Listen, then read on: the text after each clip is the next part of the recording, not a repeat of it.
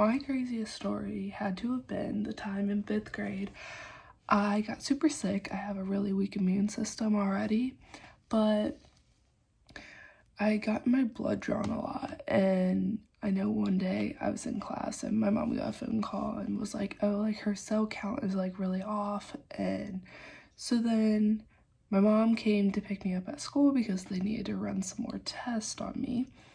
And they said like it might be cancer. So then my mom's freaking out and doesn't want to tell me, but she picks me up and she's kind of teary-eyed.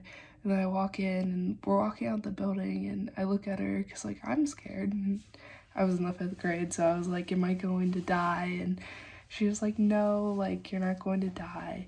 But like she felt so bad because like she didn't know what to tell me, because like if I did have cancer it would be really bad. But I went and I got more blood work drawn and the test came back that I have mono, and so they're like, oh, she probably caught it from a water fountain or eating after people or just, I don't know, spread of germs.